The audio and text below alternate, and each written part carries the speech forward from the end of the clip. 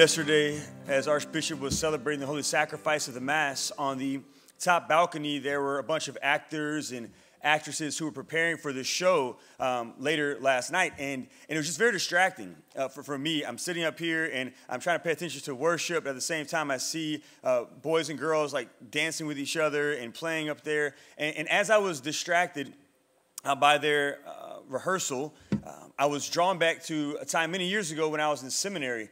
I was fortunate enough to be able to go to Calcutta in my seminary formation and spend about a month with Mother Teresa's sisters, serving the poorest of the poor, working in their home for the dying and the destitute, and just praying with the sisters. And in the sisters' chapel in their mother house, they don't have an AC, and so they keep the windows open so they can have air come in for adoration.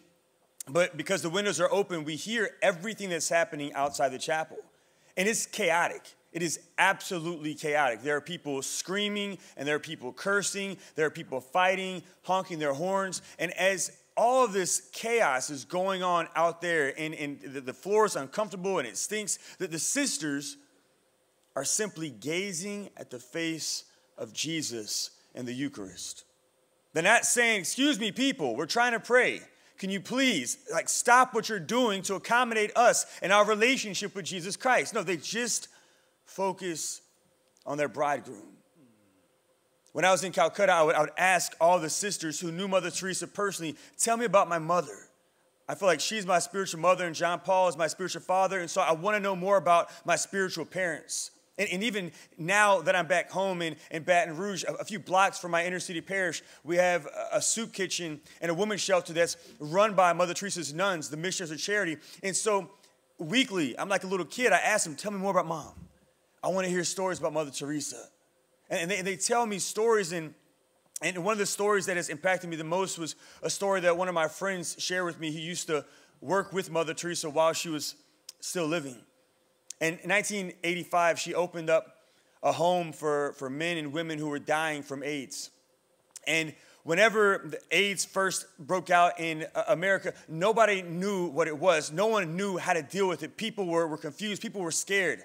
They resisted people who had AIDS. And so Mother Teresa leaned into those who were untouchable. She leaned into those who were seen as even unlovable. She opened this home, and at that time, most of the people who entered this hospice, maybe they lived for a few weeks or just a few months, but they would die shortly after entering this home. One day, a young woman came, and she was 20 years old, and she was dying from AIDS. This woman was mad. She was angry. She was filled with wrath. She came in the home cursing and screaming, physically assaulting the sisters who had tried to help her. She was mad because when she was just 10 years old, her mother put her on the streets to live as a prostitute, to make money for her drug addiction. And so from the age of 10 to 20, she was used and abused by men and by women for 10 years. And now she's 20 and she's dying from AIDS. She never knew love. She's mad. And every day the sisters would go in and they would love on her, and they would bathe her, and they would feed her, and they would clothe her, and they would clip her nails. And every day she would kick them, and she would spit on them, and she would call them every name under the sun. She was probably their most volatile patient in their hospice. My buddy had to go home for a home visit, and when he came back, he no longer heard the screaming. He no longer heard the cursing. He no longer heard the violence, and so he assumed, well, she must have passed away, as most people have done since I've been here. And when he asked, when did she pass, one of his coworkers said, well, she didn't pass away. Like she's in her room right now, very, very peaceful. And he said, what happened? How did she go from being the most angry person here to peaceful and peacefully resting in her room? He said, well, the sisters just kept loving her. And every time she cursed, and every time she kicked, and every time she fought them, they blessed her. And they continued to tell her, we love you, and we're here to serve you. And finally, eventually, one day, she said to the sisters, why? Why are you so good to me? I don't get it. Why are you so good to me? I've cursed at you, and I've assaulted you. Why do you keep doing this? And they said, because you're Jesus to us. And our God tells us to love Jesus, and so we love you. And this young girl said, if that is how your God tells you to treat me, then I want to know your God.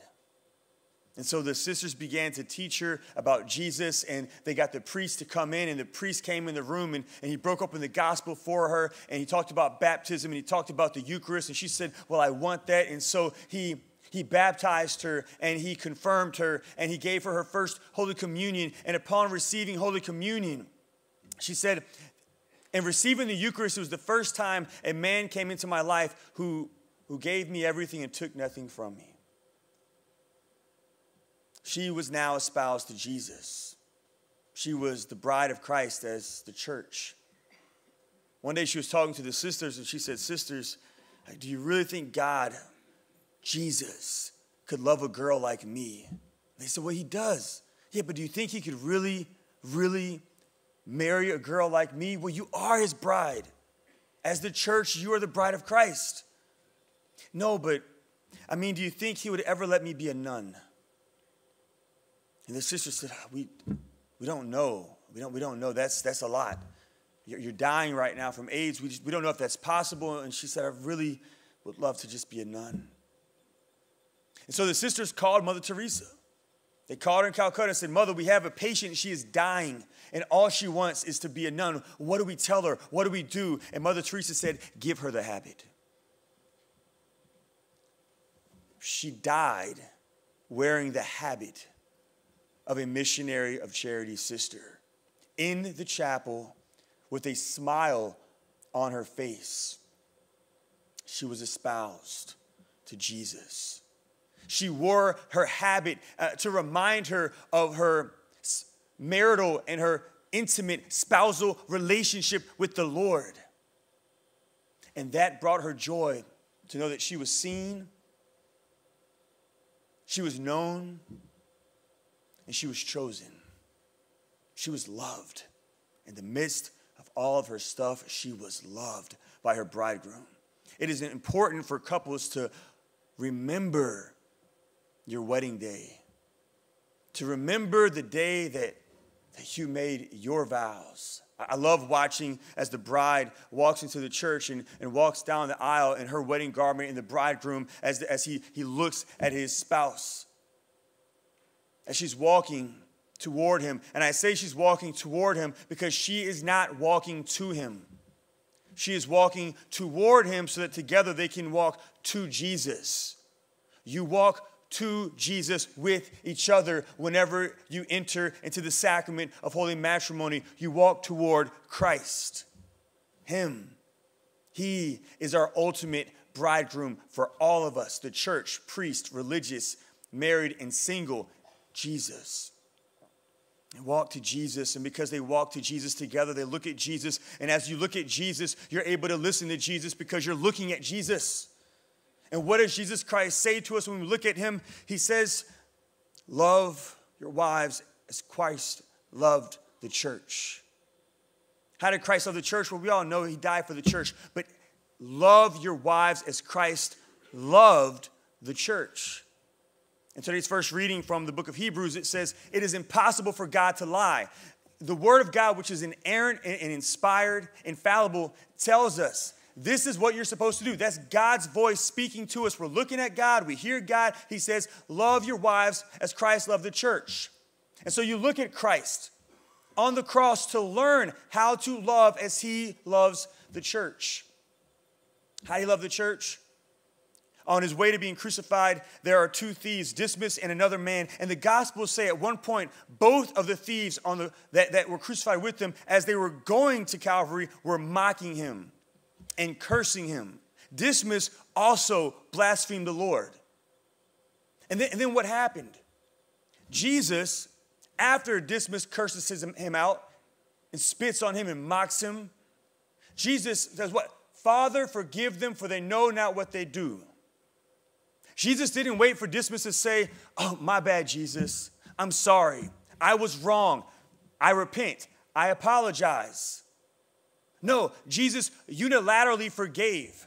He forgave before Dismas even said, I'm sorry. And because he forgave him, then Dismas eventually came around. That's how Christ operated throughout his walk toward Jerusalem. People were sick and they were dying and they were hurting and they said, heal us. They wanted something from him. And what did Jesus do? He not only healed them, but then he said, oh, and by the way, your sins are forgiven. Go and sin no more. Notice what they never said. They never said, oh, and by the way, we're sorry. We apologize.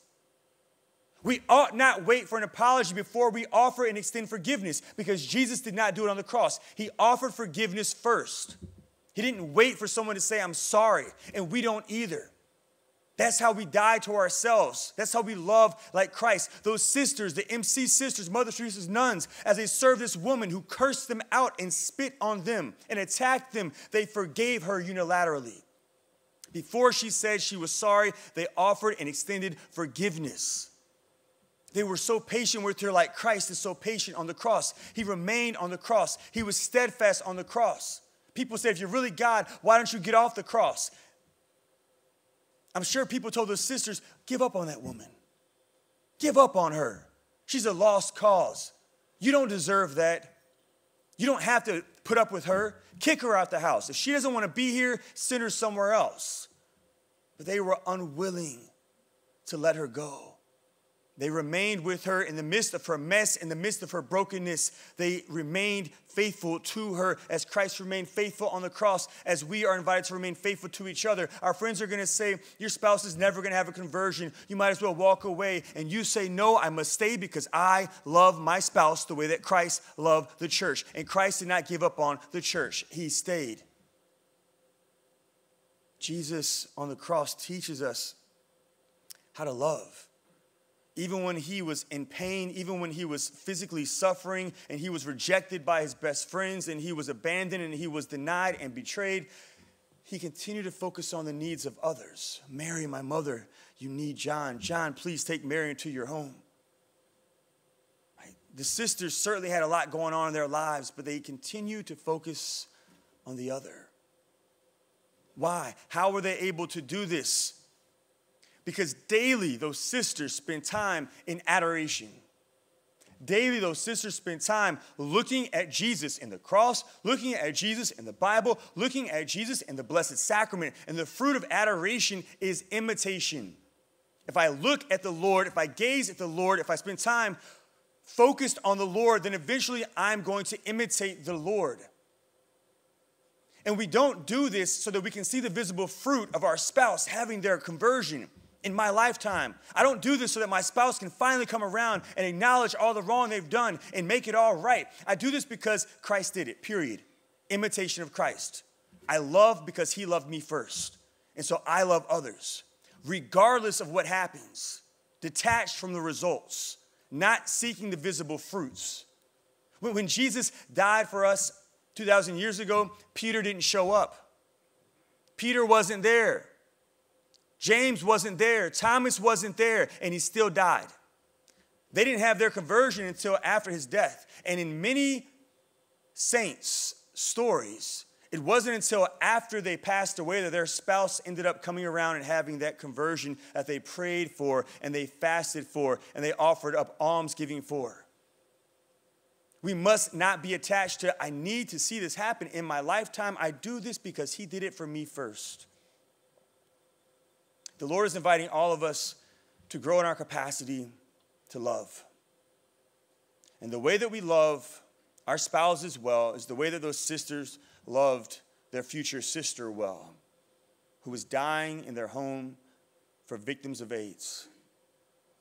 It is simply by prioritizing adoration, because the fruit of adoration is always going to be imitation. And if we can love others well as Christ loves us well on earth, then we will be able to abide in relationship with our bridegroom Jesus. And if we can persevere in abiding in our relationship with our bridegroom Jesus on earth, then our bridegroom Jesus will give us the greatest grace possible, which is to remain in relationship with Jesus, not only on earth, but most importantly, forever in the kingdom of heaven for all eternity.